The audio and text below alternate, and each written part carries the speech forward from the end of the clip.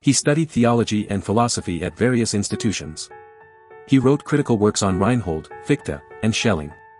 He is Jakob Friedrich Fries, a philosopher known for his psychological analysis and criticism of Kant's philosophy. Jakob Friedrich Fries, a renowned philosopher, was born into a scholarly family in Germany. His journey into the world of philosophy began with his studies in theology at the Academy of the Moravian Brethren at Niesky, followed by philosophy at the universities of Leipzig and Jena. Fries' intellectual development led him to question the positive theology of the Moravians, but he still found value in its spiritual and symbolic meaning.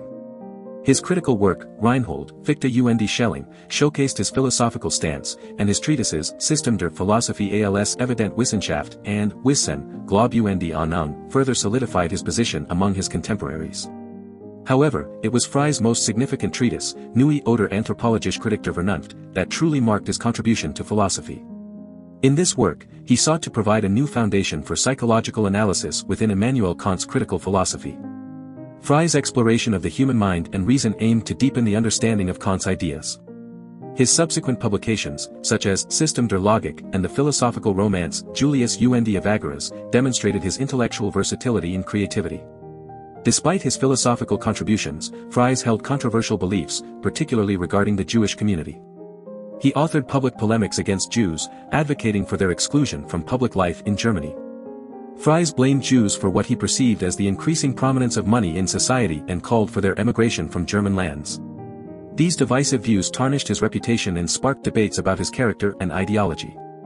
Fries' involvement in politics and his strong liberal and unionist stance further shaped his legacy.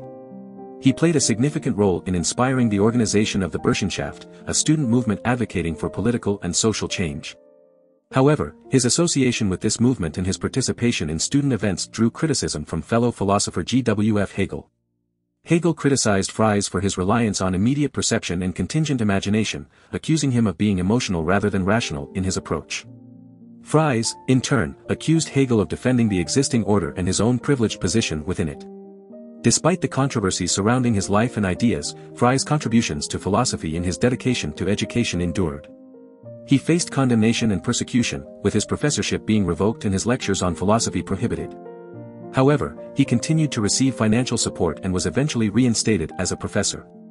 Fries' legacy lies not only in his philosophical works but also in his resilience and unwavering commitment to the pursuit of knowledge and truth. Do you want to explore more philosophers? Who do you want to see featured next? Subscribe and leave a comment below to let me know. I'll see you in the next video.